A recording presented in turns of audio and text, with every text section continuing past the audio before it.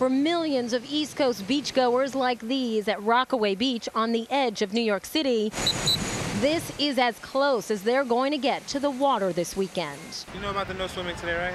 Swimming banned at beaches along much of the East Coast due to Hurricane Bill's might. We're all just, biting our bottom lips and hoping it goes away.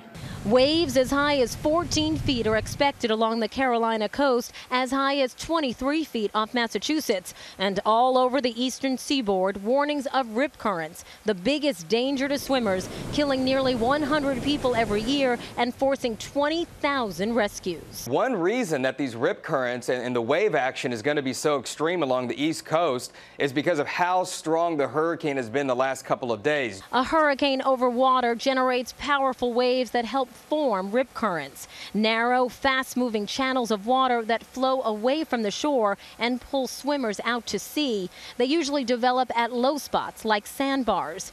If caught in one, it's best to swim parallel to the shore out of the narrow current. Try to swim directly toward land, and it's a losing battle. The biggest mistake people make is when they try to swim back in. The hurricane isn't expected to directly hit the U.S., but is menacing Bermuda. It has been downgraded from a Category 4 to a Category 2 with winds at 105 miles per hour. However, the threat from rip currents will intensify from Florida to Maine this weekend. Just because the hurricane is weakened to a Category 2 now does not mean that all of that wave energy that was produced when Bill was a Category 4 nearly 48 hours ago is just going to go away.